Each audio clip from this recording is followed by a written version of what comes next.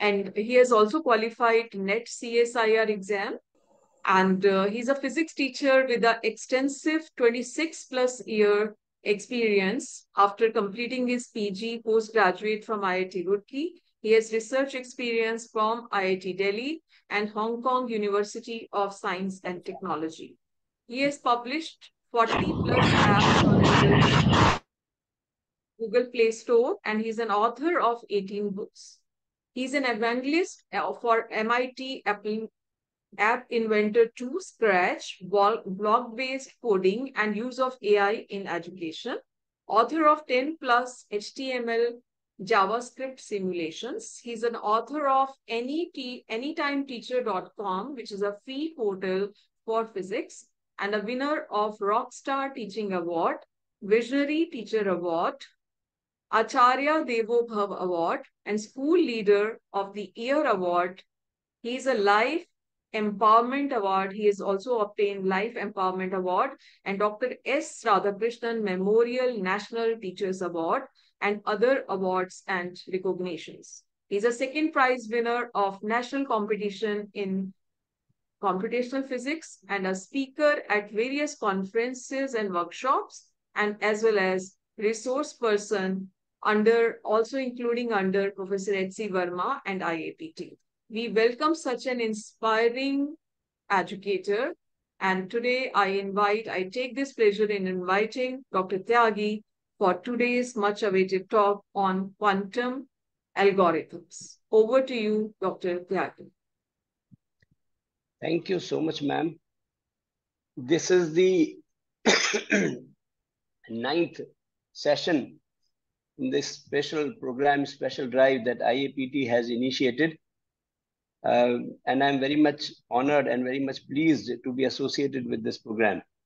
So this session 9, tomorrow we'll have a closing session, summarizing session. So technically this is the last talk about the content on quantum computing. And through this program, IAPT has been, has envisioned to reach out to school students. Something which impressed me a lot, because quantum is very, very weird at school level. It's even more weird. So this session is on quantum algorithms. And one algorithm that we are going to talk about has a very tough name, especially for people like me. Now, how do you read this? So you start reading it douche, even if you are able to put T silent, douche, josa. By the way, it's Deutsch. So, but then you read it douche, josa. And I had to take this name so many times this evening that I have a way out. One way out is a non-offending way of easy, say, making it easy to take the name. And that is, I take the first initial and I call it DJ algorithm. So it's easy to call DJ algorithm. The second one, which might offend some, but I request you to take it playfully. Replace a D with J and J with D, and you have a juice dosa algorithm. So whichever you like. Jokes apart, in brief, the session today will talk about the problem statement of this DJ algorithm. We'll see its classical and quantum solution. And then we'll spend time, significant time, in why it works, how it works, physically what all you do, mathematically what all you do with all those matrices, operations, all those kind of things. And then how do you make it work using, in quantum circuits using quantum gates. We'll spend significant time, major part on that. Primarily, the message for today's session is that this new way of thinking, quantum superposition, all those type of things, it actually works. It works differently, but it works. Why I need to say this? Because you would have come across one common statement that all this superposition and so many, say, states are possible. That happens only while it is in superposition. Ultimately, when you measure, when things are of some value to you, it collapses into, say, one of the two definite classical states. So then what's the point? How do you use it? So that's what we are going to learn today, that it works. That even while the coin is flipping, it is in air, it is flipping, you can do things. And when it comes down and it lands head or tail, you get something out of that process which has happened earlier. Now, once you start feeling it, understanding is a different word. If you start feeling it, you get that feel that sometimes, in dream, you see something which is very realistic. But then when you get up, suppose you find that coin in your hand, something that you are seeing in the dream, and you are all of a sudden, you find something very weird has happened. What is it? I thought it was a dream, but then something is there in my hand. It's that much weird. It sounds that much weird. So that's what we are going to learn, that this new system of thinking, it works. It works. So we'll take one problem, we'll solve that problem using this DJ algorithm. And any matter that is related to understanding, this prime understanding, I will take it up, which means if there is a question asked in between, and I feel that if I do not answer this question, then your further understanding will be affected, I will take that question. I'll stop in between, I'll take that question. This session is targeted for beginners and especially at school level. So at certain points, you will see I have simplified certain things to the level of a school child. Say, for example, if I say 0 changes to 1, 1 changes to, say, and so don't get that feeling that now it is no more a normalized state. I will come and I'll settle that also. But I simplified it so that the basic message about the quantum way of solving problems, it works, that message goes through. So this will set up the content for this session. The contents primarily, we will state a problem and we will have an overview of the solution, the classical solution and the quantum solution. And then that dreadful word in academics, you will evaluate whether I'm able to communicate to you or not. Then we'll have a single qubit solution using the beam splitters which Jyoti ma'am covered in session 3. We'll revisit that Mach-Zehnder interferometer and all those matrices that other of my worthy colleagues have been taking from time to time, especially Vandana ma'am took it so beautifully on Monday, and then Kiran sir has been taking for the last 2 days. We'll see that all that superposition interference. Then we'll place a phase shifter in between and see. And believe me, I will make it simple. I have worked on that part, making it simple to the extent that a school child can understand. Don't worry about that part. That I will ensure that you find it easy. But then we'll have a quiz. And then we will see the typical DJ algorithm which is given in the books and how it is realized, say, it is made to work using quantum gates, circuit, and then we'll have a small quiz. And then we will have a little bit of homework. Homework will be primarily based on things which I leave out. Say, for example, if the derivation has 2 parts and similar part, and if I derive one part and I say similarly, and I use the result of the second part, I'll give that full derivation of the second part to you. So homework will be easy. Don't worry about that. And before we leave for our homes, we will have a final closing quiz, which you will have to submit for your certification. So algorithm, a word about algorithm, that it's a set of rules to be followed in calculations or problem solving operation. And in classical computers, it is executed using logic gates. I'm sure you can find better definitions of it on Google. Quantum algorithm should be something similar, but then it uses something which is essentially quantum in nature. And quantum in nature by mean superposition, entanglement, and the measurement which results in the collapse of the waveform. See, typically these 3 things are typically quantum. That superposition, entanglement, and the measurement which happens at the end, which collapses the wave function. Something typically quantum should be there, so you call it quantum algorithm. So in quantum computation, we primarily have some input qubits. Those qubits are acted upon by quantum gates in a quantum circuit, and it terminates with a measurement. With this, I come to the main part of say, we need a different problem today, which can be stated in a way that quantum phenomena can be applied. In this case, superposition or measurement. And we need to have a different set of problem. And remember, it's only in superposition that a qubit is different from bits. Otherwise, a qubit also has value 0 or 1 those definite classical states, it has 0 and 1. But then the amazing part of that qubit is it can have combinations of those 0 and 1s, so then which happens in superposition. So the work should get over before that superposition state collapses. So with that, I come to the statement, the key problem of this session that we will solve using that DJ algorithm. So we have a single qubit. Single qubit means like you have one bit. The bit can have two values, 0 and 1. We have a single qubit and its definite classical states are 0 and 1. When it falls back to measurement, either 0 or 1. Now, some function acts on this qubit. Some function acts on. So this, because this qubit can have a value 0 or 1, so the function can leave 0 as such or change 0 to 1.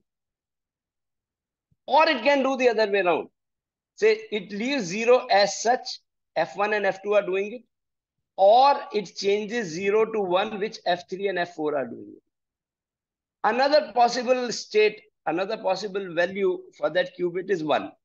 Now, it can keep 1 as such, which F2 and F4 are keeping, or it can change 1 into 0, which F1 and F3 are keeping. So you see, there are only, for a single qubit, there are only 4 options that you can have functions of 4 types.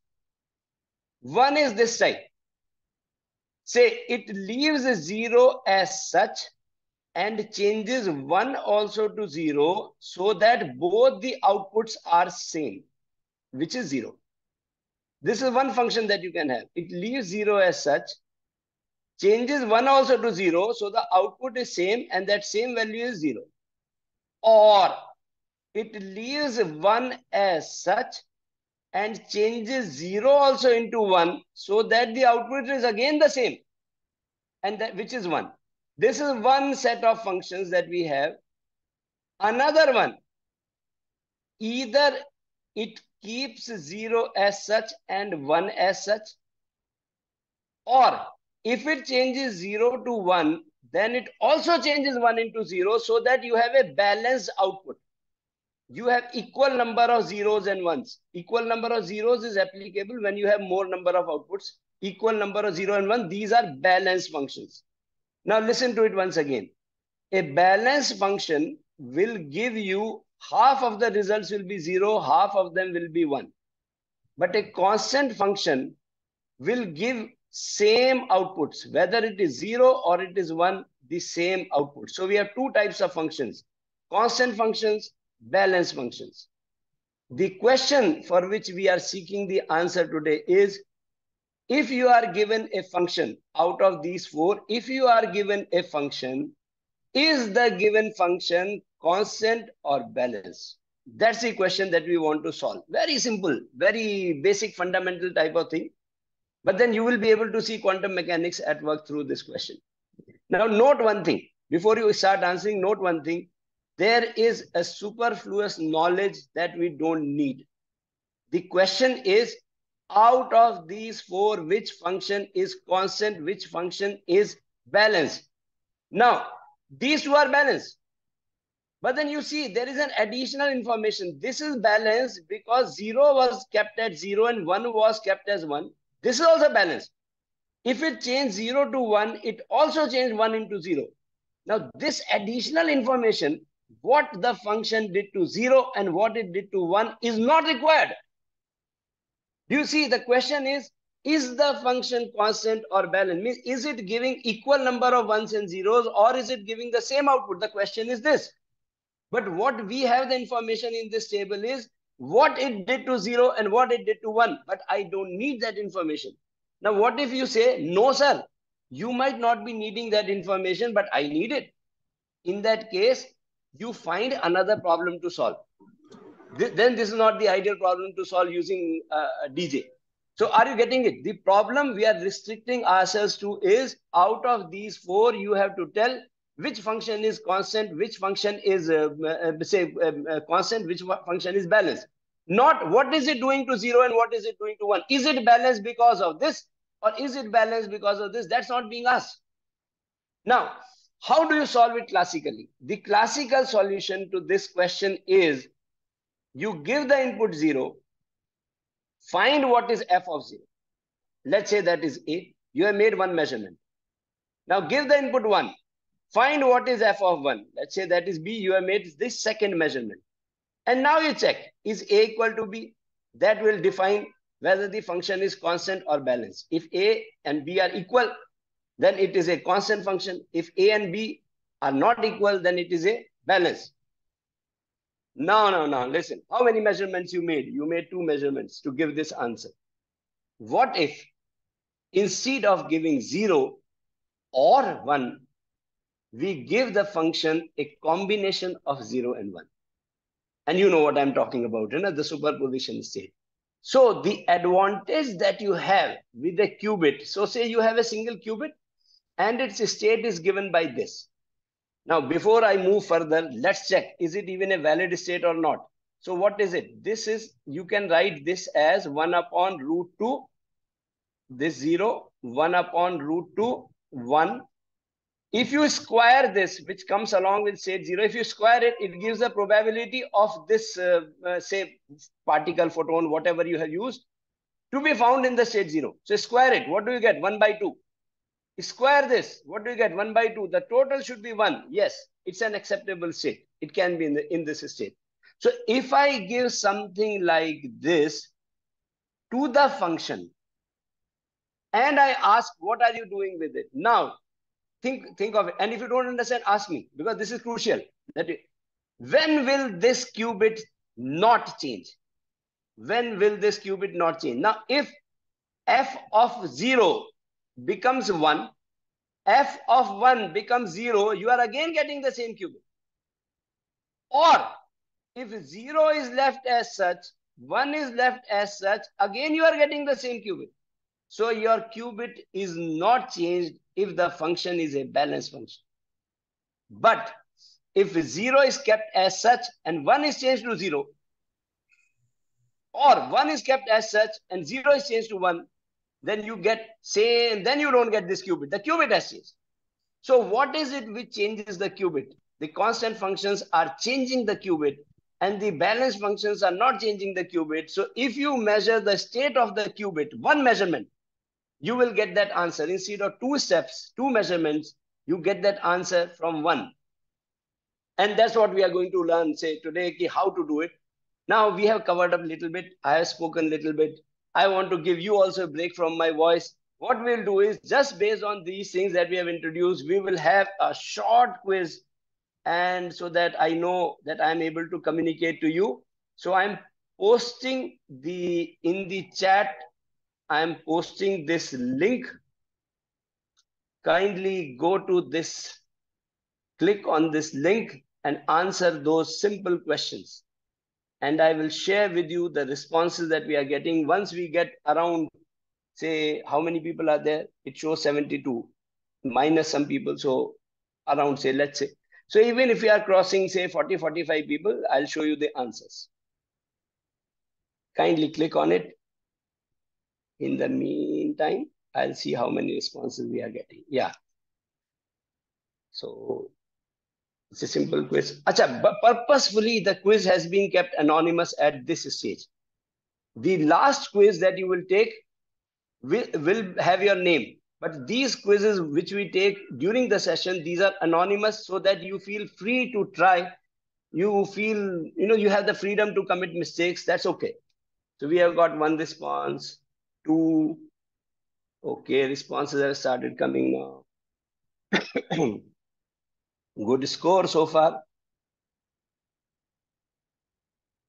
Okay, average score 4.25. 4. I got 9 responses so far. 10. We will look at the question-wise response once I cross this above 40 type.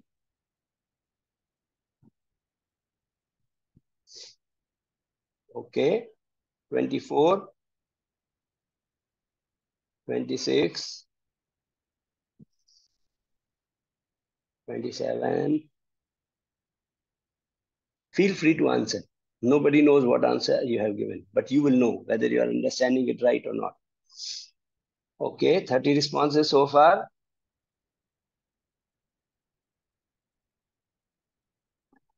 Around 70% people are scoring. Okay. See, someone has got 0 also. Doesn't matter. Nobody knows who has got 0. Nobody, including me, nobody knows. Feel free to commit mistakes. Okay. So we have crossed the halfway mark. And so now we'll go to question-wise response. Other people can keep responding, but then we'll move to question-wise response. The first one, the question number 1. Okay, let me take this summary from here. I'll take it from here. This one sounds a little bit better. So correct responses, 87% of the people gave correct response to the first one. Which of the following is a constant function? So around 88% people were able to identify the constant function correctly. Which of the following is a balanced function? Same 80%, 81% people were able to find which one is a balanced function.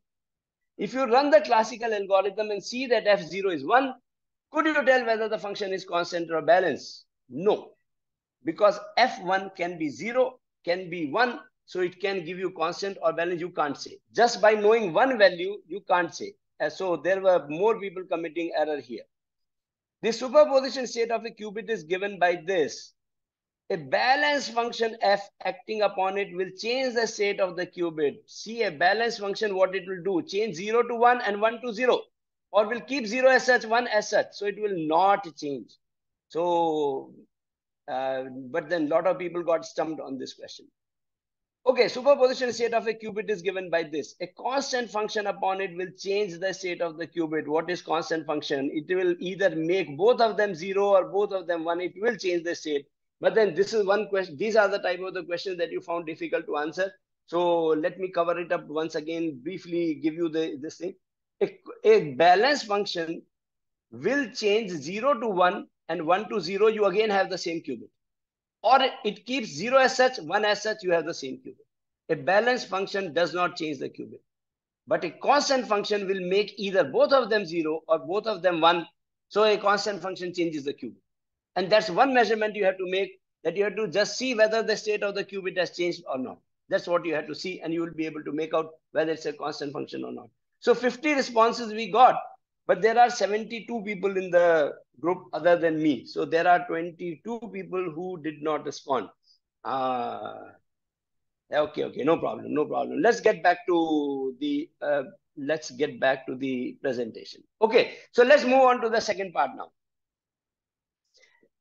We are revisiting that Mach-Zehnder interferometer which Jyoti ma'am presented on day 3. But today we are going to use more features of that Mach-Zehnder, and we need to understand it a little bit more deeply.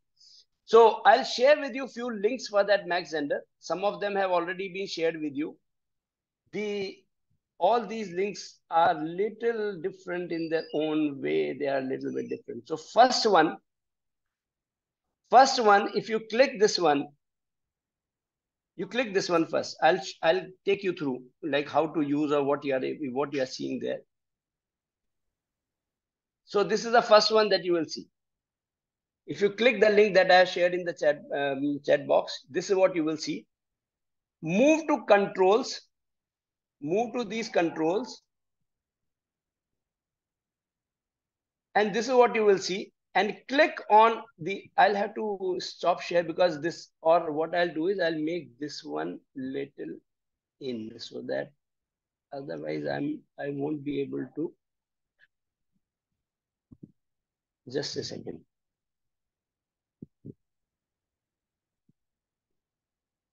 Because those controls, they get hidden under this. Yeah, now I can see these little more. Okay, now it makes my work a little easier. Okay, so this is the one that you will see in link 1. Now, right now, if you fire photon, you can click on these things, show theoretical probabilities. So the photon will either be reflected or be transmitted. And this is that 50%, 50% beam splitter. So you have a chance of 50% here, 50% here. In terms of light, you say half of the intensity goes this side, transmitted, half of the intensity of light is reflected. In terms of photon, you have half probability of it being reflected, half of the probability that it is being transmitted. You get this 50%, 50%. Show quantum state. So this is the state that the photon was in when it was fired, when it was made incident on the beam splitter. And after it is fired, we'll come to this thing. This we'll come to this thing. And you can click on this, show matrix representations of optical elements. So there is one optical element here, the beam splitter, and the matrix related to this beam splitter is this.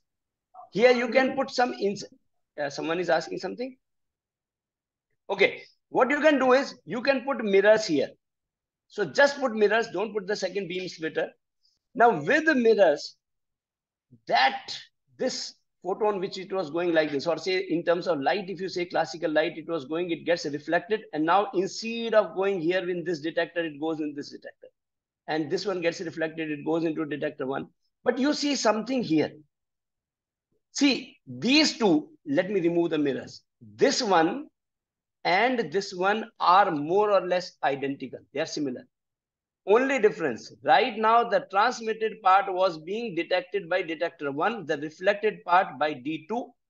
If you insert mirror, this transmitted part is detected by D2, this reflected part is detected by D1, but same 50%, 50% probability. You see something here, we'll talk about it. What is being done? If there is no beam splitter, only mirrors have been added. What has been done? We will come and we will discuss it back. We'll come back to this thing. You can insert the second beam splitter here. And this is something that was discussed in session 3. And now you have a 100% probability of getting this D1 activated, and this D2 will not get any photon. Now I'm sharing with you the second link now. That has, there you can play around with phase shifters. So in the chat box, I'm sending you another link. Now click on this. This one is little different. Click on this control. This one, click on this control. And here you get this thing, insert phase shifters. This one is different because all these things are fixed. You can't change this, but you can only, the thing you can play around is you can insert phase shifters. Phase shifters are primarily glass slabs, and they make that wave to travel longer distances. And so the relative phase of these two paths, it changes. That's how it changes phase shifters. And here you have the option of inserting a phase shifter of pi, 2 pi, 3 pi, 4 pi. So visually they are showing it by a thicker slab, that kind of thing. I'm putting it back to pi and clicking on this thing. Show theoretical probability. You know, it's coming because of the beam splitter and because of this phase shifter also now. We'll discuss it more. Just understand the environment that we are going to talk about. Show quantum state, it will show the quantum state of the photon at various points. We will come to this also. What are all these things? And show matrix representations of optical elements. Click on all these things. So this is the beam splitter 1, matrix for that. Beam splitter 2, matrix for that. And this is the phase shifter and this is the matrix for that. And we'll have a simplified version of this term also. Don't worry about that. So you have these two Mach-Zehnder interferometers, which we'll study. By the way, these are from QVIS, Quantum Visualization. This is this university. I'm sending you that link also. Because it's a, if we increase the number of system of beam splitters and mirrors n times, where n tends to infinity due to light, I want the probability for both the detectors be 0. Ultimately, it has to be at 1. It has to be ultimately, when you measure it, it has to be either 1 or 0. That's one of the state. Now I'm sending you one more link. This is a link where all their simulations are kept. You can play around with as many of them, all free resources. Whatever you find convenient, comfortable. I have played with some of them. So these are the Mach-Zehnder interferometers that we are going to use. Now, please pick up paper, pen, and to motivate you that you write, I will write with you on the screen. So we start with this thing. Because you might have kept videos, these on your right side. So those who will watch the recording on YouTube, they will see some kind of blank here. But in Zoom live meeting, this part is covered by all those videos. So I have moved it a little bit left. So this superposition state, we will see how beam splitter creates those superposition state in Mach-Zehnder interferometer. This is the apparatus. This apparatus looks very much like Michelson-Morley apparatus, which graduation and post-graduation students might be knowing. School students would have never heard about it. One of the most popular failed experiments. It wanted to detect that ether. The failure of that ether was revolutionary. That the experiment failed to detect ether, and they got Nobel Prize for failure to detect ether. One of the most popular failures. Sorry. So this is the apparatus. In that apparatus, one of the part is beam splitter. And the one we have been talking about, it has two beam splitters. One being used to create superposition, another for interference, that purpose. In quantum circuit, the same thing is done by Hadamard gate, and we'll see that also. And mathematically, you multiply by the matrix of this beam splitter and you get those superposition state. Don't worry, we will do it. We will actually do it. So let's start doing something, start writing something. We have this case of a beam splitter which reflects 50% of the light and which transmits 50% of the light. Listen to the case properly. Beam splitter reflecting 50%, transmitting 50%. Okay. If I call the transmitted part as state 0 and I call the reflected part as state 1, don't worry about it. It's actually, you can choose the other way around. That doesn't matter so much. At least for this session, it doesn't matter at all.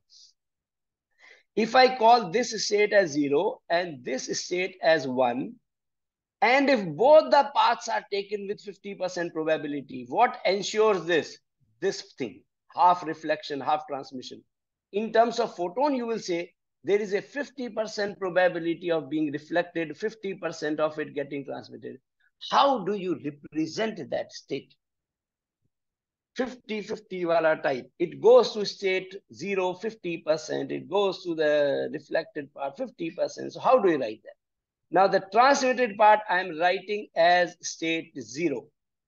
What is the probability? 50%. So what should come in front of it? The square of that thing, whatever you write here, the square of that thing should be 1 by 2. So what do you write here? 1 upon root 2. The square of it is 1 by 2. This is state 1. 50%, what do you write here? So what is the state of the photon after it has hit the beam splitter? The state is 1 upon root 2 and 1 upon root 2. I hope this part is, by now, you are getting easy with it. So you can write the state of the photon after it has, say it has struck the beam splitter 1. You can write it even from your knowledge. Someone has responded in the chat. Okay. Okay, now this part, okay. This part is okay. Okay, now how do we get this? How do we get this? For that, we will have to go and study Mach-Zehnder a little bit more, and I'll start it in a general manner. Like this. Move it a little bit here so that I can see this end. Okay. Now it's okay. Now, if you feel that I got a ready-made thing here for me, I can start with a blank slate also. I have kept one blank. I can use that. Let me motivate you by using something like this so that you don't feel that I started with something on my plate. So very easy to make something look like a beam splitter. And right now, I need not worry about which side is dielectric, which side is glass. We will handle that. Don't worry about that part. whichever side. But then so the photon can strike it from above, the photon can strike it from below. It's my bad drawing. Photon will not have this kind of path. Better I correct my mistake before somebody gets this idea कि photon बड़ा नाश्ता हुआ रहा है. Okay, now say this photon coming from above, it can get reflected, it can be transmitted. Then you have those mirrors, easy to draw those mirrors. And then from here, it reflects, and I'll talk about the second beam splitter later. We have a lot of things to learn before that also. Same thing can happen to this photon, which is from the lower left corner. A photon can come from this side also. It can get transmitted, it can get reflected. Now we saw this part, a photon coming, and we wrote that state. Now, and anything that you don't understand, ask me, because these are fundamental things, and I'm willing to spend more time to clarify. Say the state that a photon takes this upper path, the state that the photon takes upper path, if I write that with this, and what is it? You know, this is a zero state. And the state that the photon takes the lower path, if I write it with this, so what is it? This is 1. This is 0, this is 1. You know, if the photon was coming from here, and same thing I can write here also. If it takes the upper path, you write it like this here. You write it like this here. And you will see that in that Mach Zehnder, which I shared with you, he has started with this thing. So if the photon is taking the lower path, you write 0, 1, 1, 0. If you start with this, just now you did that exercise. What will come here? This. What will come here? This. So what is the state of the photon at this, when it, say from left to right it is moving? When it has reached these things, this point, when it has reached this point, what is the state that the photon will be found in? 1 upon root 2, 1, 0, plus 0, 1. This is the state of the photon if it has crossed this one. Because it was having 50% possibility, and this state you were able to write even directly, even without any other help. But then on the left, the photon might have come from here, might have come from here. If it comes from here, you wrote this. If it comes from here and 50% reflection, and say reflection is 50%, transmission is 50%, these 1 by root 2, 1 by root 2 must remain. That's our common sense that we have developed now. If it is getting reflected 50%, transmitted, this should be 1 by root 2, 1 by root 2. But then there will be some phase difference. Why? This one, when it gets transmitted, there is no change of phase. But this one, when it gets reflected, this you might not be seeing. So this one, when it gets reflected, has a phase change of pi. And when it gets transmitted, it does not have any phase change. But then when the photon comes from above, then this one has a phase change of pi, and this one has no phase change. So when you wrote this photon after it has crossed beam splitter, and you wrote it like this, now when you write the state of this photon when it crosses this one, these parts should be the same, 1 by root 2, 1 by root 2, because the probability of being found on this path is 50%. Probability of being found on this path is also 50%. But it cannot be exactly the same because the phases are different. And now you will remember Vandana Luthra ma'am and her session on Monday, and I really like that session a lot. Now you will realize it, what was changing the phase, those beautiful, those arrows which were rotating all around the globe. Now you will start remembering it, that which gate does it in electronics, something. But yeah, I'll cover that. The problem is, what about left of this beam splitter?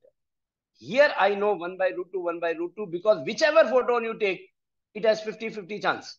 This one is easy. What about this? If it is coming from here, then only this is there, this is not there. If it is coming from above, only this is there, this is not there. In general, what you do is, you write this state as like this. Say if this has alpha here and beta here, if this photon has been fired, then beta square is 1.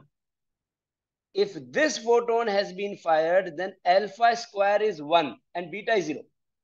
Are you getting it? In general, it's written like this. Let me make this thing a little bit more clear. See, this alpha beta is the same as you write as it's the sum of this, which is the same as alpha multiplied by this and beta multiplied by this, which is the same as alpha 0, beta 1. And that's how we write, those superposition states in general, alpha beta. So if you want to find the probability of being found in 0 state, is alpha square. Probability of being found in state 1, beta square, those kind of things. So this version allows you those matrix multiplication much faster. These are the states. We'll see the advantage of the various approaches. So we are writing this stage here. If this photon is being fired once again, beta square is 1, alpha is 0. If this photon is being fired, alpha square is 1, beta is 0. Now it comes to this point. Now what happens here? Till this point, am I okay? Till this point. Now, what has the beam splitter done? The first part, what has the beam splitter 1, what has it done? So let me change the color now. This is the beam splitter 1. The matrix for beam splitter 1 is 1 upon root 2 minus 1, 1, 1, 1. This is the matrix for beam splitter 1. This is the photon that we have taken, means beta square is equal to 1, alpha square is equal to 0. This is the photon that we have started with. That's the Mach Zehnder I have shared with you, the link that I have shared. When this matrix acts upon this one, what do you get? You get 1 upon root 2. This is 0. This is 1. Now this is 0. This is 1, which can be written as 1 upon root 2, 1, 0 plus 0, 1, which is 1 upon root 2, 0 and 1. So you see that the state which you were writing from your intuition, let's say 50-50%, that's what this beam splitter has done. It has created this state which we had already written here by saying 50%, 50%, we had already written. This is what this beam splitter is doing. And mathematically, how you get this state, you write the matrix for this beam splitter. It operates on that state and it creates this space, which is your superposition state. So now when the photon has reached here after passing through beam splitter, this is what you are having. Now it strikes the mirror. Let's go back to the one that I shared with you.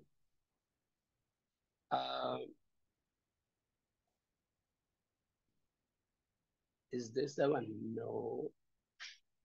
Oh. It is having so much of ego. Acha. So this is the one. Now let me remove the second beam splitter. Now, do you identify this thing? After mirrors have been put up, see, this is the state that you got from beam splitter 1. Now, after it strikes the mirror, do you recognize this gate from Monday's session? Acha, I think most of the people know. No, I'm looking for this answer. This is a very popular one. Are you able to recognize what is it doing?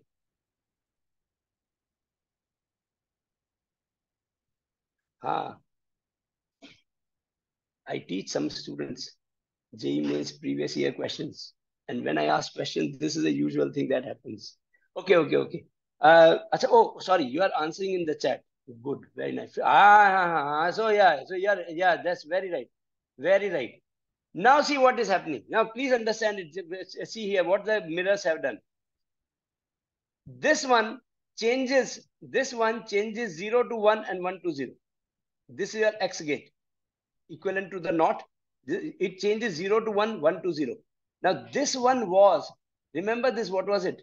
Going back to this one, what was this state? 0. So it has changed 0 to 1, 1 to 0, but then this whole state doesn't changes. It has primarily flipped. It has primarily flipped those two rays. So what was going this side is actually, it comes here and it goes from here, it again goes to D1. That's where I was saying it is still in the same phase. That what? So these mirrors have flipped the beams, and say by change, this state is now, if I draw it here, if I write the same thing here, if I say what is the state, this has changed to 1 upon root 2, 0, 1. This has changed to 1 upon root 2, 1, 0. Yeah, overall state is still the same. That doesn't change. Now, when it comes to beam splitter 2, and we are very close to this discussion part, and then we'll put up this thing and we'll see how that DJ comes into picture. This beam splitter 2 has this matrix 1, 1, 1, minus 1. And what is the state here? What is the state here? How do you write this state? You write it like either like this or what? How do you write it? 1 upon root 2. The shorter version is this. Same thing like this one. This alpha beta you wrote like this. You write it like this. So give this state to beam splitter to work upon 1 upon root 2, 1, 1. And what do you get? You get 1 by 2. This is 1, 1. This is 2. And this is 1. This is minus 1. This is 0. And so you are getting 1, 0. So this Mach-Zehnder interferometer right now with no phase shift something, what is it doing is, if it goes in like this, out will come is 1, 0. This state will come out. Now, few questions that might come into your mind because they came into my mind also initially. Why to have all this kind of thing? Why not? Achha, do you recognize this one? Beam splitter 2, do you recognize this gate? I remember ma'am talked about it. The popular one, anyone who remembers this gate? Some people are answering in the chat. Let me check. Yes, not X. H, Hadamard. Yeah. Okay. Thank you. Very right. No, so I thought, see, this, I said, why not? Because Hadamard gate creates superposition states. Why not put that Hadamard gate here also? Why to, bend and twist the things like this thing? And this is one of the things that I like to give it to you as a homework. I can put, why this? Okay. I can put this same matrix here also. I can try putting it here also. And then I put it again here also, again the same. What should I get? If this was 0, 1 here, you will get 0, 1 here also. I say, why not then talk straight away so that children can understand and I can understand. And it's very easy to say that you start with 0, 1 and nothing has happened. You are getting 0, 1 outside. No.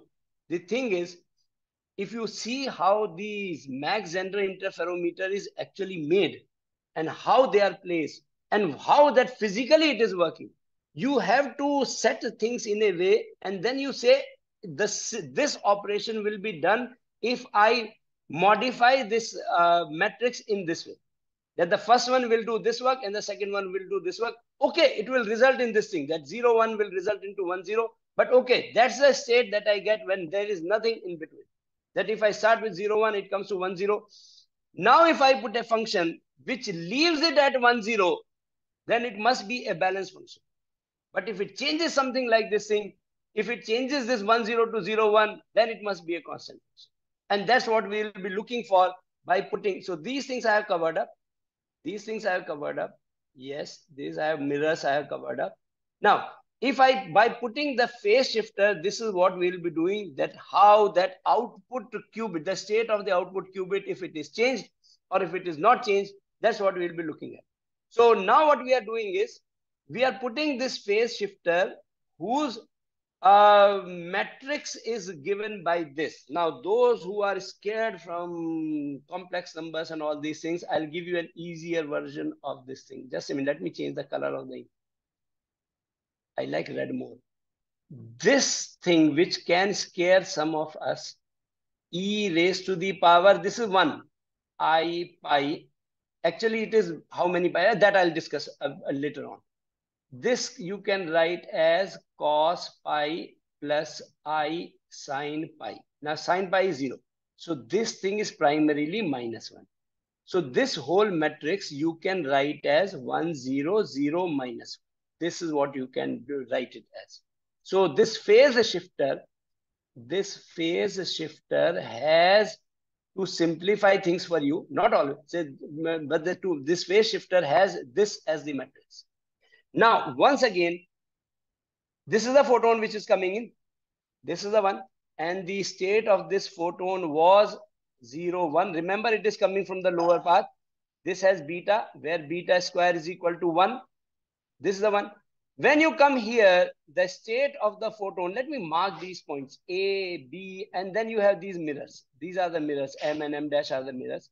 At A, the state of the function is 1 upon root 2, 0, 1, 0, say 0, 1, 1, 0, whichever order, say, okay. This is the state here. Now, what happens? B does not get affected because there is nothing here. Nothing here. But this one and this one is what? This one is what? To be found in the lower state, 0, 1, 1 upon root 2. This is what is here. This one, when acted upon by this thing, let's do this operation. Let's work out on these two things. So this 1, 0, 0 minus 1 acts on 1 upon root 2, 0, 1. What do you get?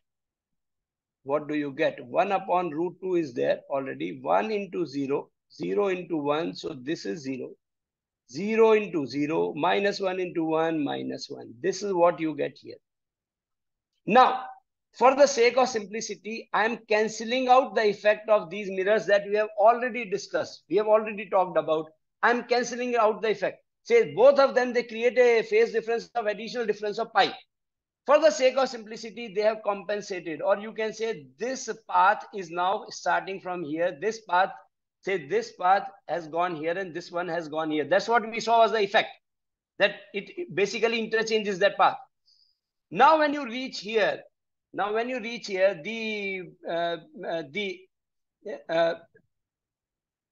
1 minus 1, the matrix for this, and the state that you have here, is this state as such, 1 upon root 2, 1, 0, and this one. So what is the state here? 1 upon root 2, 1, 0, minus 0, 1. Or in short, you can write 1 upon root 2, 1 minus 1. This is what you have, which will act, on which this beam splitter will act. So I'm writing it here now. 1 upon root 2, 1 minus 1. And now what am I getting now? Before this beam splitter, I was getting something else. What am I getting now? I am getting now 1 into 1, 1, 1 minus 1, this is 0. 1 into 1, 1, and the minus is plus, so this is 2. And this one, this root 2 of this one, this also. So this is 1 upon 2. So this becomes 0, 1. If there is any part that I need to, now earlier I was getting here, what I was getting here, 1, 0. Now with this phase shifter being placed here, the qubit has changed. The qubit has changed. And if it has changed, I can make it out that what kind of function was there. Now I'm very much interested. I place it here. What about this? What about this? Because the function has to act on 0 and 1 both. So I'm little bit running out of time, but then what I can say, I can ask you to do is, the state of the photon is 1 upon root 2, 1, 0 here. Kindly pass it through this one and you will see it has no effect on 0. The 0 state remains 0 state. So I can put this here also. So F0, F1, both are being acted upon together. It does not affect F0. You try it out. So what I'll do is I'll change the color so that you know what is to be tried out. Color, बढ़िया सा color दो भाई हमारे को. Green, yeah, this green, let me see. So what you can do is, that this phase shifter 1 0 0 minus 1 x upon 1 upon root 2 1 0, and you kindly check that there is no effect. No effect. So 0 remained unaffected, 1 was affected and changed to something, some phase change was there, and it resulted in the change of the qubit. It is able to catch that the function is of a particular kind. Yeah, that was a constant one. It leaves one, that 0 was left unaffected, and 1 was changed to 0, both values, and it has changed the value of this output, output qubit. Now, before I move further ahead, this is for practice. That's all homework type. Quickly, let's have a small quiz on this thing that we have covered so far. Quick, small, short quiz, so that I know that we are on the same page. We are understanding each other. There is a quiz that I have posted. Tyagi sir, one submission, please. Yes, sir. Yes, sir. Please. Please share the link in WhatsApp group. Some senior professors are also participating in the quizzes. Okay. I'm so happy. Now, otherwise, yeah. Right now it is possible. We can post after the program, after the session. After the session, I can post it even now. Okay. Which one? Which group you are mentioning? QC. QC, there are 2 Qs. So there is QC1, C1. QC1, yeah. Yes, sir. Yes. Okay. So I am posting this latest one. I am posting it there. And I'll come back to sharing the screen so that I can share with you the response of the people.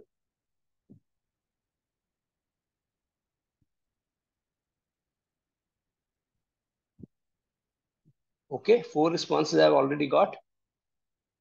5.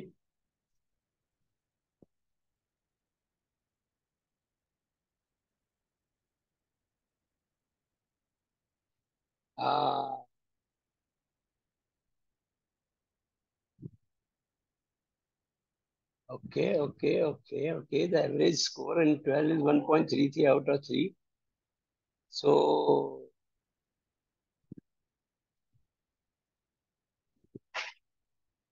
I hope you won't mind, because I tried it out with some, because I have access to school students, that this material takes little time to grasp. Yeah, see, the score has fallen down further now. Good. But yeah, keep responding, because your response gives me the feedback that the material has to be, softened even more so that everybody understands it. Oh, and in between, honestly, I was hurrying up thinking that, because, most of you are very good in this field, say already good in this field. But yeah, I'll take time. So I'll request you to give me 5-10 minutes extra today. But then I won't like to hurry through with this content. Okay, so we have more than 40 responses. So now let me go to question-wise response. Which of these will result a superposition state? Actually, all 4 will result in a superposition state. The last 2 would have confused you. And okay, I understand why you got confused. Because if you got confused with this, it means you haven't programmed with the text matrix.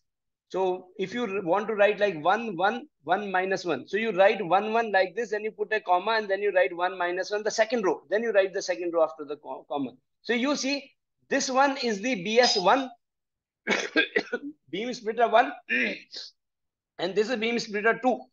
And both of them can create that superposition state at a time. Any one of it, if it is used, it can create a superposition state. Yeah, I understand why these 2 were confused. That was actually a good part of the question. If photon incident from lower left is being represented by 1, the matrix for beam splitter 1 is shown in the question. It will result in a superposition state given by most of the people, 2/3 of the people were able to answer it correctly. The matrix representation of a phase shifter is shown. Which of these is true? And we saw it, but then still half of the people got it right. That it affects the state 1, but leaves the state 0 unaffected. Yeah, because we did not work on 0, I just said that you try it out and you got a wrong answer there. See, now you do this thing yourself now. you have the matrix representation of the phase shifter. I'll go back to that part. You have the matrix representation of the phase shifter. This one, where is it going? This one. You have the matrix representation of the phase shifter. Let it act on this part. The photon, probability of photon to be found on this path. This path is this 1 upon root 2 1 0. This is what I started with. And that's why I was taking so much of time. Like say, what is the probability? How do you write if the photon is on this path? How do you write if the photon is taking this path? And if there is 50% probability, how do you write that?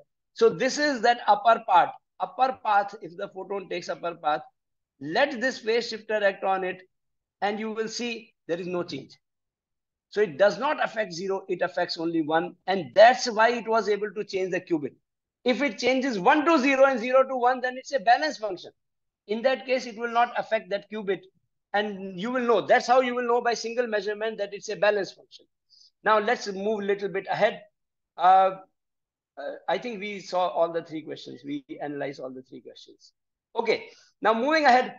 Quantum algorithm, there are categories. You can find a better slide on the internet. This I won't spend time on. I'll spend time on something which we can do together. All these things, how you categorize quantum algorithms. We have taken just one quantum algorithm, and that also a very simple algorithm, so that we understand that how quantum mechanics work. But then when you start working in the field of quantum, say computation, there are other algorithms that you should know. And this is the one that we are talking about today. In short, we are calling it DJ. And you know why we are calling it DJ? Because I have problem reading these names. Right from my childhood, I used to find how to read it. And I really wonder, like, how they get the name. But then, yeah, they must be thinking the same thing about our names, that how we get these names. Okay, now, the way DJ algorithm is put in books, and say books means using quantum gate in a quantum circuit, how do you visualize it? How do you realize it? Now, one thing additional that you will have to learn, this was covered by Kiran sir yesterday. He was covering it up. This sign, this plus in a circle, this is addition modulo 2. So addition modulo 2 means if these two things together are an even number, you keep that number. But if it becomes 2, you reset it to 0. So primarily the remainder after dividing by 2, that's what is addition modulo 2. To simplify it, if you get 0 or 2 or 4, the answer will be 0. But if you get 1, 3, 5, 7, etc. something, we will get only 1. Don't worry about it. If we get 1, you keep it as 1. If this is 1, and it is coming out to be 2, reset it back to 0. Okay. So that's what this modulo 2 means. In short, we call it mod 2. But this is addition modulo 2. Addition modulo 2. Now, this function fx, which you are trying to determine whether it is a constant function or is it a balance function, it is implemented by this, which sounds very similar to the C0 gate, which Kiran sir was sharing yesterday. There it was only x and y, and when you apply C0, x is the one which will determine, say, what happens to this one. Okay, I'll take that part later. X remains as such. And this y, there it was y addition modulo 2, say mod 2x. Y mod 2x. Effectively, what C0 does is, if this is 0, then because x will be 0, so y is 1, so this term is 1. If y is 0, this is 0. If x is 1, then 1 plus 1 will become 0, 1 plus 0 will become 1. And so primarily, say overall, what C0 gate does is, if this x is 0, it keeps y as such. But if x is 1, it flips y. That's what that gate was doing, and sir discussed it. Now, here, this is called F modulated or F controlled C0 gate. This F is controlling it. And the way this F function is implemented in these quantum circuits is by this argument, this one. Don't worry. If I ask a question in quiz based on it, I will give you this expression. You need not mug it up for today, but then you need to understand how it is being implemented. For example, if this x is 0, go back to that color which I like. I like that red color when I write. If this x is 0 and this y is 1, this is 0, so this will remain 0. y1 modulo 2 of fx. And if fx, see x is 0, so you need to find out what is f of 0. What is f of 0? Now here he says if f of 0 is 1, then this 1 and this 1 will together become 0. And you will get the answer is this. Once again, you see it. Whenever I feel something should be understood, my simple way in my school, in my class is that I say, I'll ask it in the test. Then all of a sudden, most of the time students say, sir, what is the question? What are you trying to say? And it works. Somehow it works. So I'm telling you the same thing. I'm going to ask you in the quiz. If, say, how do you implement fx, this function? If you have x and y as 0, 1, just as an example, this is an example. If you have it 0, 1, you can have it 1, 1, 1, 0. So if you have 0, 1, this 0 remains as such. Y modulo 2 with fx. And if, say, this is also an example, just if f0 is 1, f0 can be 0 also. But you will see we'll generalize it, and we'll get one result.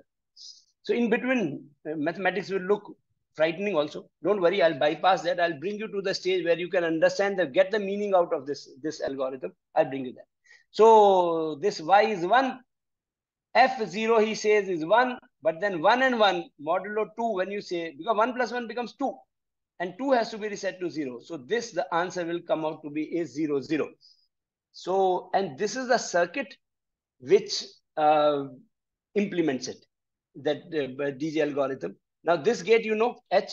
So you know, instead of 0 and 1, what will be fed here? This 0 will become, by now you might have understood, that this 0 is mapped to this wala combination of 0 and 1. And this 1 is mapped to, this is spin right, spin right. And this is 0 and 1, this one, spin left. Right and left, that kind of thing. So this 0 is mapped to this combination, superposition of 0 and 1, superposition of 0 and 1. Both of them have probability 1 by 2, 1 by 2 type of thing, but then the phase is different. Spin right, spin left. So now what is being fed to this F are these two. And let me take you a little bit into that mathematics. If it is frightening, don't worry, I'll share this slide also with you. Now what you are having is this and this, because that Hadamard gate created the superposition of this bit and this qubit. And now I have color coded it so that you don't get lost into where we are. This 1 by root 2, 1 by root 2 here, which I have written here as 1 by 2, 0, and this whole thing plus 1 into whole of this thing. Okay. And now you have to apply this function. And we spend a minute or two to understand it. So let's see. Let's see now. How do you do it? How do you do it? So this is x, and this is now y. So x remain as such. These two together, I have written it here as 1 by 2. This is this 1 by 2. This x remains as such. And you see this x remains as such. And what is to be done with y? Y modulo mod 2 fx.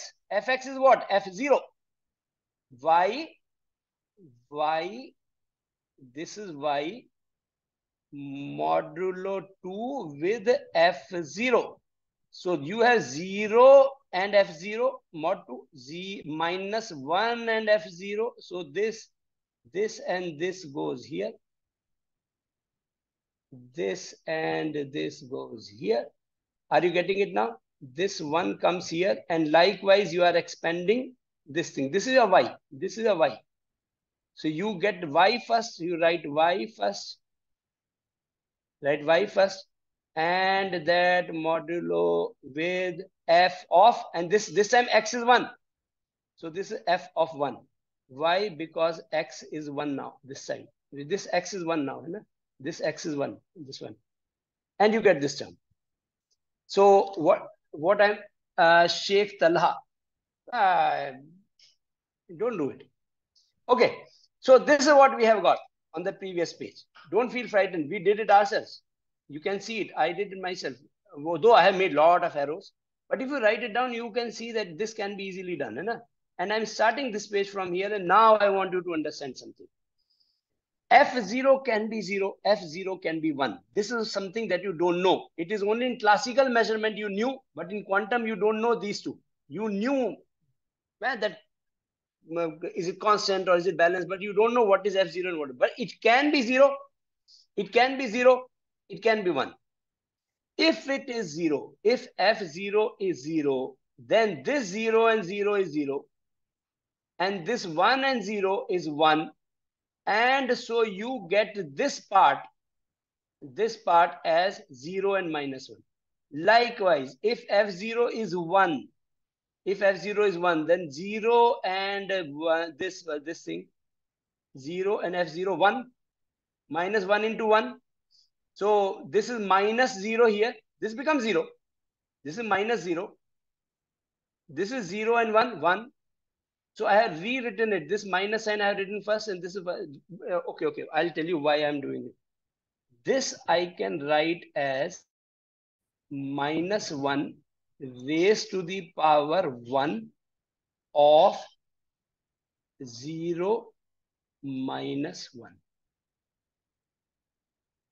Can you see it? Because -1 I'm taking common. Here I can write -1 raised to the power 0, 0 minus 1. I have similar kind of thing.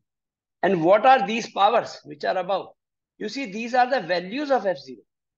So they can be written. We can combine all this thing together.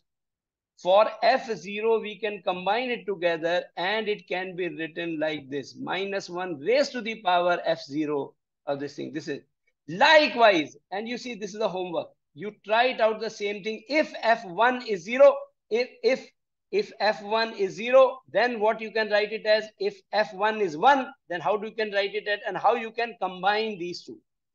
I'm writing the result here. This is something that I'll give you in the homework.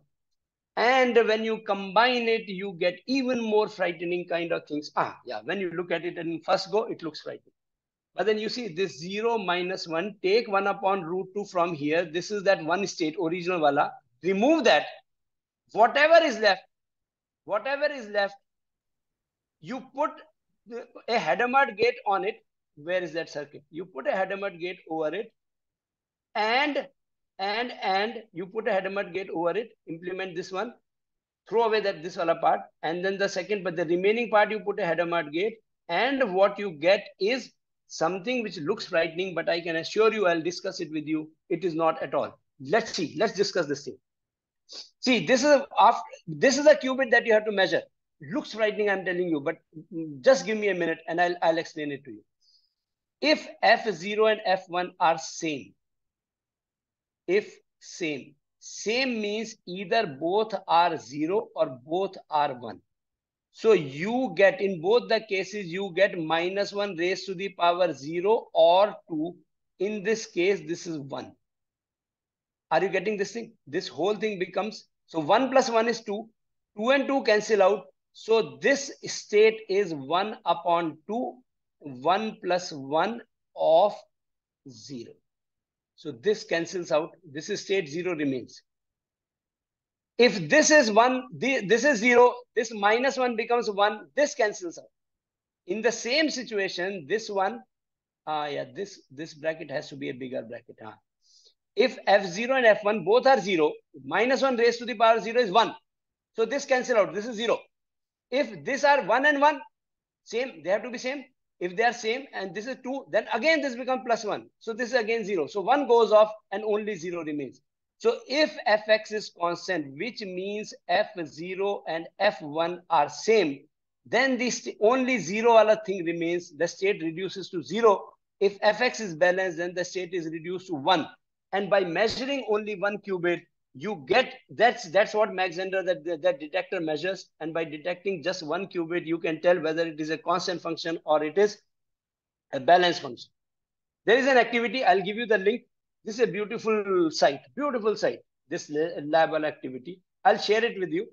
And then we'll quickly go to a very short quiz, the third quiz. And I'll share, in the meantime, I'll share this one. But first you start trying this quiz. So chat. Chat, and here, this is the quiz. I'll stop sharing it and post it where Madhusudan sir asked me to post it. Yeah.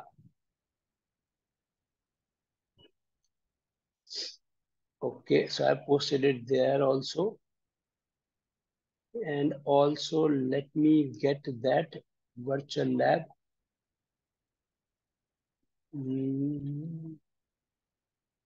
You kindly try that quiz, and I will try this link.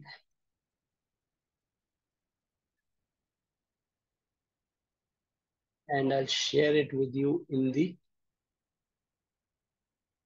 chat box first. Where's the chat box? Okay, here it is. Share the screen. Okay, this link I shared. Let's see how you are responding for the quiz. Oh, by the way, the second quiz got 77 responses. Now let's see how many responses we get in the third quiz. 19 already. And even the score is better this time. 22 responses so far. 23.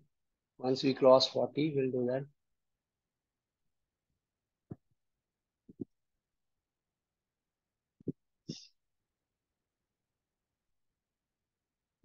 Yeah, better score this time. Let me see what was the final score in quiz 2. 1.43. The first, and there were 77 responses. The first one got only 52 responses, and the average score, oh, that average score was good. It was 2/3, like 66, 67%. Okay, back to quiz 3. We have more than 40 responses. So now let me show you which quantum gate is used to create the superposition state. Most of the people know it. That because we were talking so much about C0, so people remembered the name. Okay, to determine whether a function is balanced or constant, classically you need minimum of A measurements, but with DJ algorithm you can do so with B measurements. A and B are quite a bit, but then okay, still more than 60% got it right. You need 2 measurements in this DJ algorithm. You need 2 measurements classically, but this DJ algorithm can get you done in 1. Classically 2, but DJ algorithm 1. Function fx is implemented as shown in the figure. If f0, this was the question we did in the class, and still 40% of the people, this is something that we need to enjoy. Yeah, kaha tha quiz puchunga, hai na? I told you this thing. This was a kind of the question where the teacher says on Monday we are going to have a surprise test, and still people are not prepared for that surprise test. That's okay. That's okay. We all are learning. Nobody knows what answer you are given. I told you they are kept anonymous for a purpose. So that brings me to the homework. Okay, listen. Homework, what is it? I said BS1 has one matrix, BS2 has another matrix. You put the same matrix BS2 wala, that Hadamard gate, at 1 also, and try out the whole thing. And you put whatever you had at 1, you put it at 2. You will see it works. Theoretically, it works. Problem is in making an interferometer with those plates and putting it at what side do you put it up that you get this combination. Problem comes there. But as far as this session goes, it doesn't matter. So what you do is you try all those combinations. Other combinations that you can try is, we tried the photon coming from down. You try the photon from up. And that's where you start understanding that what is happening at what stage, what is happening at what stage. I am quite sure that the organizers will now make that group, anybody can post and have discussions, because now those technical sessions are over. So that's discussion. People will like to have that discussion in that group. We will continue with that discussion there. With this, I thank you. And I really thank you, Kulkarni sir, for taking this initiative, for our president sir, for doing everything for this program to exist. Vandana ma'am, who has coordinated and done a lot of hard work. And especially thank you for all those sessions that I attended. I myself got a chance to learn. You can send me message anytime. You can be assured, I can assure you, I'll always reply to messages. This is the exit quiz, overall quiz, where your names will be collected. So this is the last thing that I'm sharing with you. This is that exit quiz. I'll post. Okay. I'll post you in that group also. With this, I hand over the mic back to Vandana ma'am and Madhusudan sir. Thank you so much. Thank you so much, everyone. Thank you so much, Dr. Tyagi, for the wonderful insight and making this topic, which otherwise is not that simple, understandable at this level. And your insights about the balanced function and constant function and DJ algorithm, I would also call it as DJ algorithm. So in that was cleared by your in between quizzes also, and in order to simplify or in order to consolidate on the topic quizzes, intermediate quizzes, I think tells that how much audience or how much participants have understood, and that also helps in further flow of the lecture also. And I really like the way you reconsolidated on the gates and the beam splitter and Dr. Kiran's talk. So in a way, in nutshell, majority of the previous talks were also reconsolidated in terms of their understanding of the Pauli gates and Hadamard gate. And I'm very happy with the response of few people, Dr. Krishna Kumar, Yugen Kulkarni, then it is Pooja, Sauman Roy, Biju, Hemant, Baljeel, and then again Sauman Roy and Tara, Akansha, Atul. They have been constantly answering. And I'm sorry if I have missed few. I just noticed last two questions which you had asked about the gates. So that reconsolidation shows that how they are able to take an other aspect of it. Like in the previous case, we worked on the IBM composer, IBM quantum composer. So that representation was something different. We talked about probabilities, we talked about state vectors and the phases. And here you took an example from the beam splitter and with the help of the simulation. And in that, the perspective was different, but consolidating on the same thing. So that is Yes. the major important thing, and really thankful to you for that. And with that, I say this is the ninth session, and the enthusiasm of the participants is amazing because till now we have got around 72, and prior to that we had almost 90 participants every day, excluding 10 of us or 15 of us every day. 75 to 80 have attended, and they have participated in the quizzes also. So I think take home message is that interest in the sustained interest has been there. And I am thankful to again Dr. Kulkarni, Professor Aluwalia, and all those who have taken part and have given us this opportunity, as well as have given the support also, all kinds of support. So thank you so much. And our team, that teamwork has been amazing, the way we have been, I'll say, listening and trying to make the things as simple as possible. Those things are very difficult to some extent. So nothing can be, I think, simpler than this. But still, we will always make an endeavor to make it more simpler. So I hand it over with my thanks. I hand it over to Dr. Madhusudan. Thank you so much, Dr. Tyagi. Thanks. Thank you, Vandana ma'am. Before we conclude, I invite Professor Aluwale sir to intervene and give his remarks. Professor Aluwale sir. Hello, very good evening. And I think it has been another wonderful program which has happened in the month of April and May. One thing which is very evident in this program is that if you have programs which are of interest to our community, they really accept these very enthusiastically. I will agree with Ma'am Vandana that the attendance was a very good indicator of the interest shown by the participants. But I think this is because of the hard work which has been put up by the resource persons. And it was not like this that we gathered from here and there the resource persons. They sat down, designed the program, and then came out with these series of presentations. There is one thing more which I believe the uh, teachers and the participants, student participants must have realized that the algebra of doing these transformations is very simple. It's not very difficult. But as we always say, uh, physics, when it comes in between, it really gives very interesting interpretations to the transformations uh, which happen. And that was evident in all the lectures which we heard. I'm really impressed by Dr. Rajiv Tyagi a lot.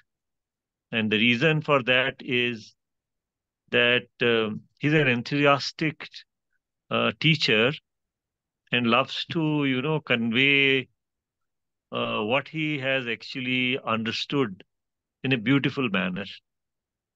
Hats off to you, Dr. Rajiv Tyagi. I think Thank you so much. Thank you we so much. have Very, found very in you, sweet compliment. Very sweet compliment, sir. Thank you so much.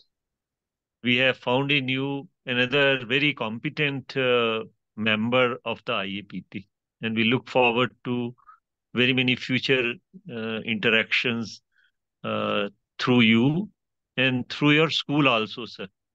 Because now we don't only see you here, we also see your institution here, which has provided you space for being creative apart from your administrative duties also. So you are now our role model also. In fact, each of the speakers in this particular program were excellent.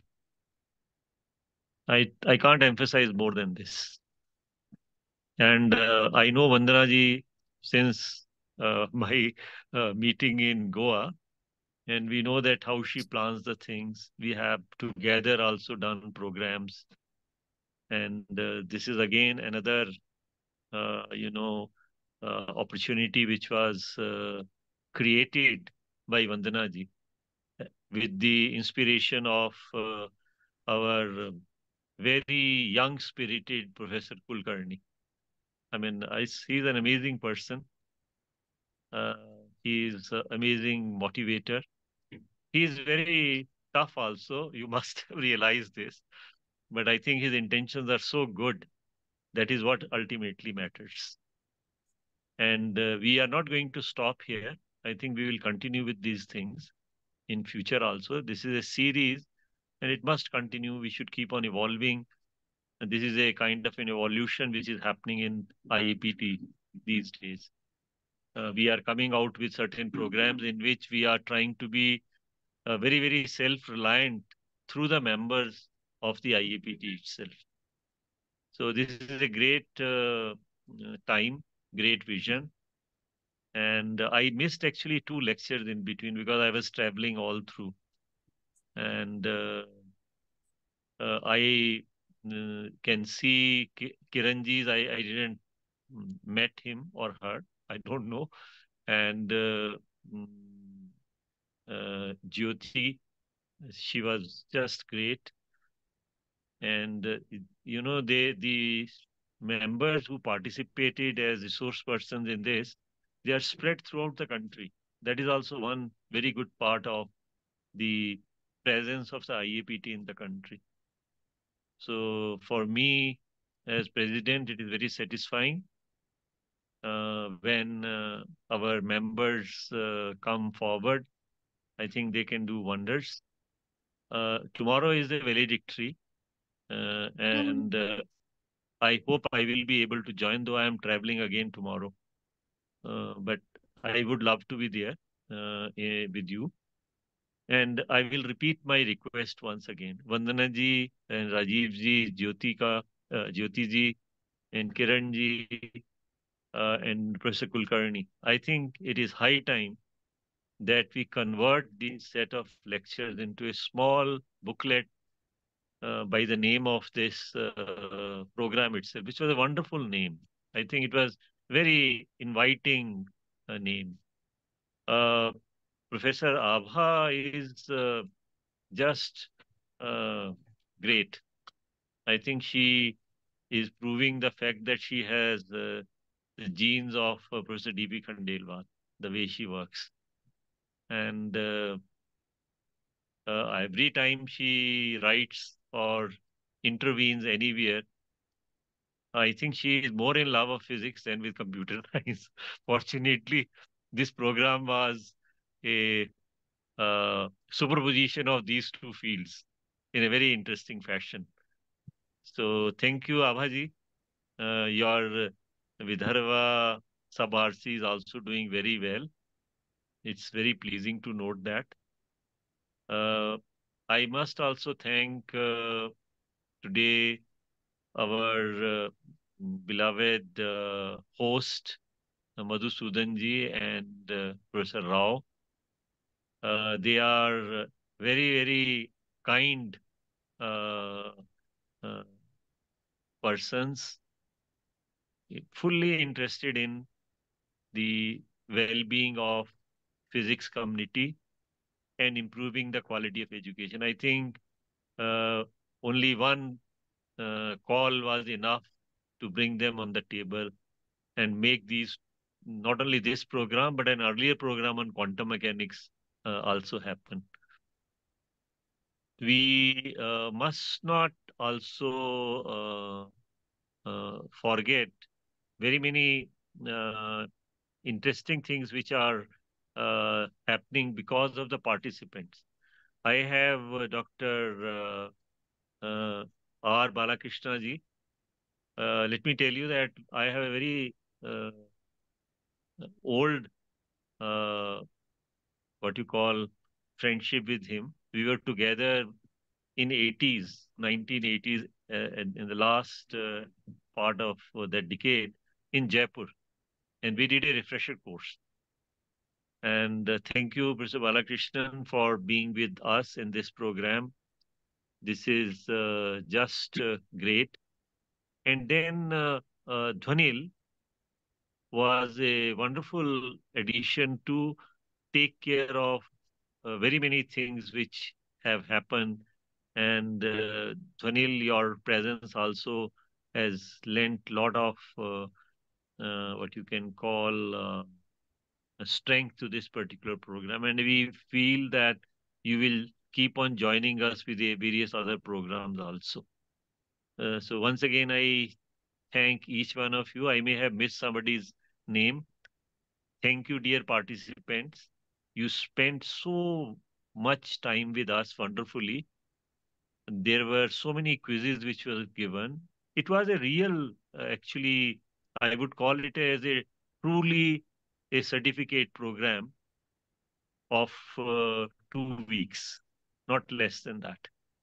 It is in the spirit of what national education policy is talking these days. And if I look at the number of hours which have been spent, the number of hours spent are, including tomorrow, it will be 15 hours program. And 15 hours program actually is a 1 credit course, which is equivalent to a certificate course. So I'm doing all those calculations for you to tell you that how good you have been in participating in this particular program. So congratulations. Tomorrow, share your thoughts with us. And you are our thermometer also, which tells us that whether the things are properly cooking or not cooking, are we reaching the right kind of a temperature or not. Thank you, Vandana ji and Madhusudan ji and Professor Rao, Professor Kulkarni ji, Abha ji, Jyoti and Dhwanil and Professor Tyagi, Reshma. Reshma ji.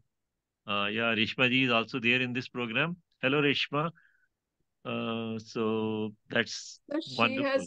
she has helped us enormously. She has a team of volunteers also here, and I think we can't thank her enough for all the involvement and all the support she has provided. Hello, So sir. thank you so much to Dr. Reshma also. Hello, sir. How You are know, you? Ma'am Vandana, Reshma did a wonderful regional convention at Goa in which I participated. And Yes. I think we are finding some young now people who can really do wonders in IAPT. And they mean business. That's the best part of it. Reshma Yes. showed that it was fully evident in Goa itself.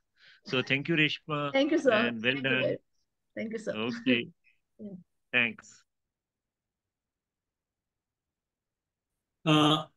Thank you, sir, for your encouragement for all of us in organizing these many programs. With these few words, I would like to sum up today's session. I thank today's speaker or today's what you call presenter, Dr. Rajiv Tyagi, sir. Thank you, sir, for your wonderful and elaborative talk. And I also appreciate Dr. Vandana ma'am for holding this session in a skillful manner. I thank all the participants for their active engagement throughout the session. And this is goodbye for today. Tomorrow, we'll be having the last session and also the valedictory. So I think I request few participants to give their feedback during the valedictory session. The schedule of the valedictory will be posted in the WhatsApp group. Let us follow the schedule accordingly. I also request Halwale sir again to be there tomorrow during the valedictory session.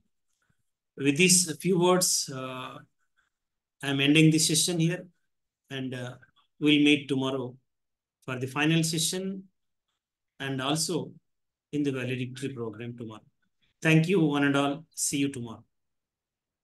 Thank you. I'll try my level best. I am traveling, but still I'll try my level best.